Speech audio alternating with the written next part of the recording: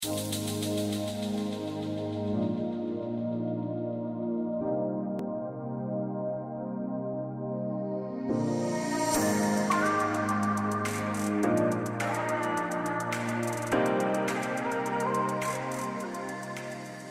Andy, Wende, I'm so happy, Andy. We have a very good collaboration over the years, and you was with us with the Ebola outbreak and helped us a lot to establish rapid diagnostic and help people identifying Ebola directly on site together with the Institute Pasteur de Dakar and our collaborator in Guinea. And as Bonnie said, Andy always try to help and implement this rapid diagnostics for field settings, especially for emerging and neglected diseases. And I'm sure Andy has a lot to tell us in his presentation. So Andy, please go ahead. Yeah, thank you very much for the introduction. First of all, very thankful for the webinar, for the speakers, also for the great interest in the audience, and that we have so many interested guests. So with the next like 10 minutes, it's rather short, I would like to introduce you to what we do at Xpedite Diagnostics and how it is connected to the work, the scientific work that was just presented by the three speakers today. So Xpedite Diagnostics, at a glance, it's a very still young startup company. We just had our first birthday, so to say. We founded the company in November 2020. And our focus is clearly on molecular diagnostics. That is not restricted only to human diagnostics or veterinary diagnostics, but we also aim to provide solutions and products for plant testing, for example, or food testing. Our core expertise is clearly in nucleic acid extraction solutions. You will see also in the next slides then.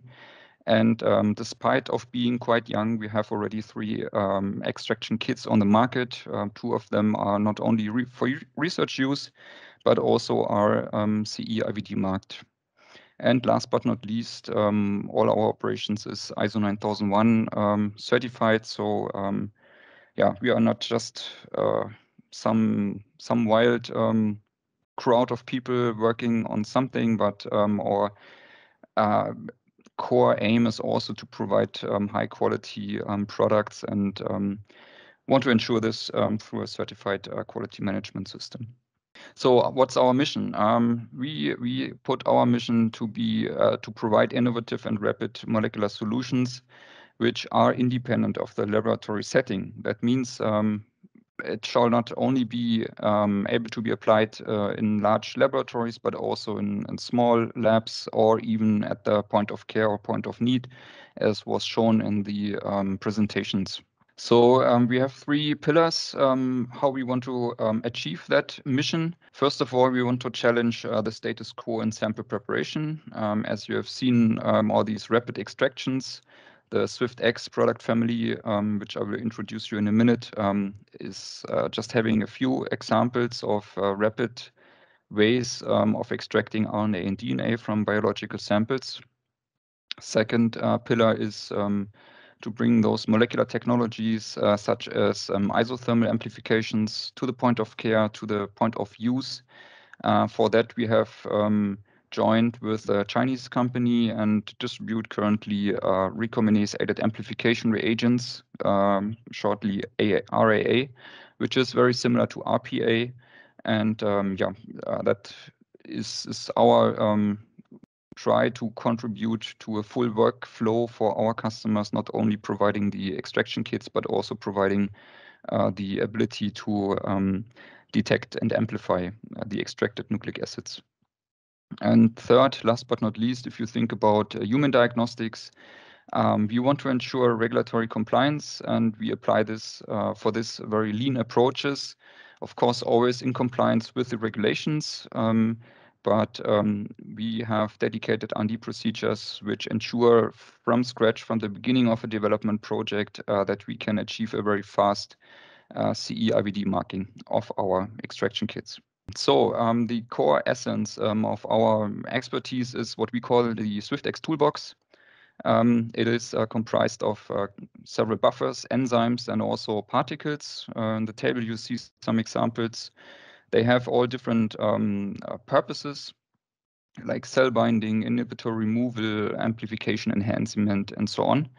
And the idea, and that we have proven a couple of times already, is to, according to a request from a customer or according to our own research, market research, combine those components to tailor-made a solution for an application, and that can be in life science, can be in veterinary diagnostics, human diagnostics, but also the other fields.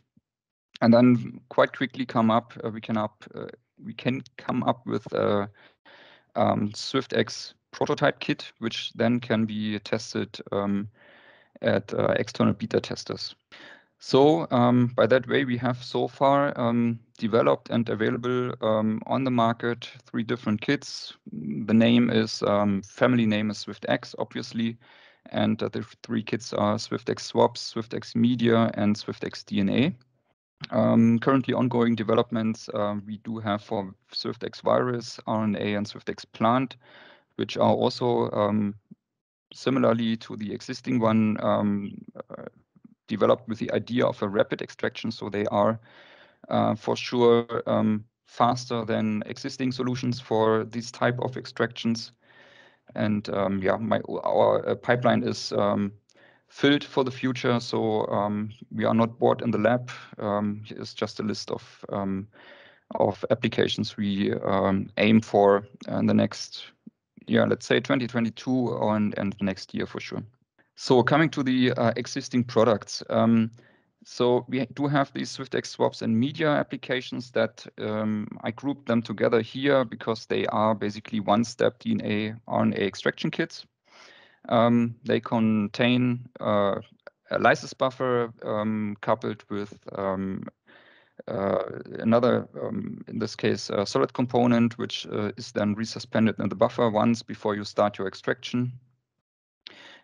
These components are also containing broad spectrum proteases, and the sample types that are to be addressed by the kits are here indicated. For SwiftX Swabs, the name says everything. The main sample type is indeed swabbed samples itself without them being transferred into a liquid medium such as any transport media. In contrast, SwiftX Media is more or was developed with the aim to have a quick extraction for samples that are already transferred into a transport medium like UTM, VTM, saline, or liquid amines. But you can also address other liquid specimens with SwiftX Media, such as saliva or cell cultures. So what's the principle behind these kits? Obviously, it's very simple. It's a one-step procedure. But maybe good to know is that the lysis buffers are formulated in a way that they stabilize the viral particles, if you have some in your sample, before the actual lysis step. The protease enables an efficient DNase and RNase inactivation, so stabilizing your sample after the lysis, basically, and also inhibiting effects from those enzymes. And finally, it's a one-step and heat-driven lysis of cells and viruses, which is proven to be very efficient and having a good yield. Also good to know, and that's then the last for these 2 kits, is the component E, which is the lysis buffer of the SwiftX Swabs kit, can also be used as a transport medium. So you could basically use it to elute your swab material in that and then directly go into the extraction procedure. And for the SwiftX Media, also important to mention at least is that due to the way of extraction, this is not suited for transport media that contain inactivating agents such as guanidine or alcohols. And with that, I want to switch to the SwiftX DNA. The title I chose is to make also an important take-home message. SwiftX DNA is the new SpeedXtract. So SpeedXtract Nucleic Acid Kit was marketed by QIAGEN for not such a long time, was discontinued a couple of years ago. Basically, I have invented it and developed it there. I left QIAGEN after some time, and shortly after that, it was basically also discontinued. Nevertheless, me and the whole team at Xpedite is and was absolutely convinced that this is a great product and has huge opportunities for application. And that's why we aim to revive this product under Xpedite brand, and our new name is then SwiftX DNA. But in fact, the kit contains like the SpeedXtract binding buffer called buffer EN here, a lysis buffer, which is the DL, and the magnetic particles called beads A. And we can also show in the lab, and we have seen this feedback from early customers already, that the handling and also the performance of SwiftX DNA is indeed exactly like the QIAGEN SpeedXtract, which does not exist anymore. So the applicable sample types are very diverse. I just listed here a lot. It can be different solid samples such as swabs, pre-concentrated cells, blood spots. Can also be liquid samples such as urine, saliva, cell cultures, but also other liquid samples such as whole blood or liquid cytology media. Here on the right, you see that we have available different protocols how to apply the SwiftX DNA kit according to the sample types you are looking for. I will go a little bit into more detail in the next slide then. The principles of SwiftX DNA are a little bit different compared to the other two kits which I just introduced. Most obvious and mentioned a couple of times in the talks we had today is the cell capture. The cell capture happens before the actual extraction of the DNA, before the lysis of the cells. That's really a big difference to existing silica-based kits. And then we have again a heat-driven lysis of cells and viruses. However, this time we do not have any enzymes involved, just the heat, plus of course the formulation of the lysis buffer. And last but not least, it's really important, is the removal of inhibitory substances through the magnetic beads. Obviously, these are not silica beads such as in the standard purification kits, but have different surface chemistry. That's basically just repeating through this reverse purification. It is shown that SwiftX DNA is having much more, or is yielding much more robust DNA extracts, which are superior to other more simple direct lysis protocols and products. And since there was a question also about the universal binding of cells to the beads, you see here a list of cells, bacteria, and parasites which are proven to be binding to the beads. So you can address them with, for example, protocol 2 or 3, which includes the cell capture. And with that, I want to show you briefly how SwiftX DNA works. So this protocol 1, which is applicable to solid samples such as tissues or centrifuged cells or swapped samples, is basically a two-step process.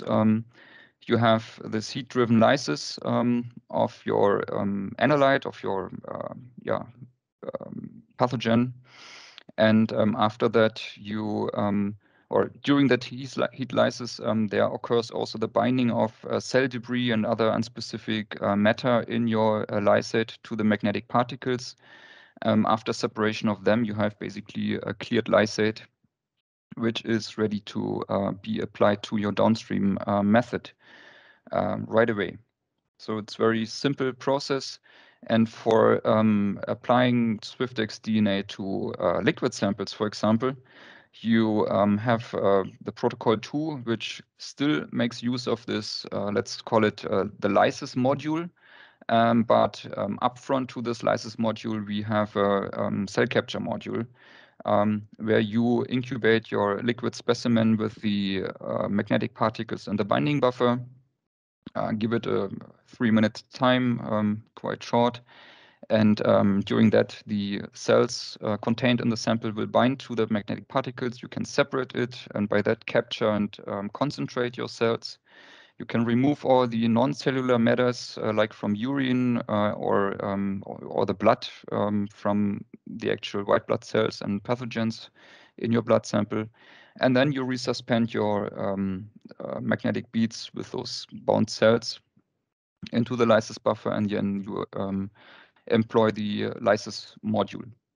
And if you have a little bit more complex samples, such as whole blood samples, then you would employ protocol 3, which is more or less identical to protocol 2. It just features one more wash step after the first binding of the cells to the magnetic particles to just improve the removal of non-cellular matters and inhibitory substances contained in your original sample. So then the question is, how can it be performed? The method, you can perform it manually in tubes for low or medium throughput, which would be more prevalent in small laboratories, or at the point of care or point of need, however you want to name it.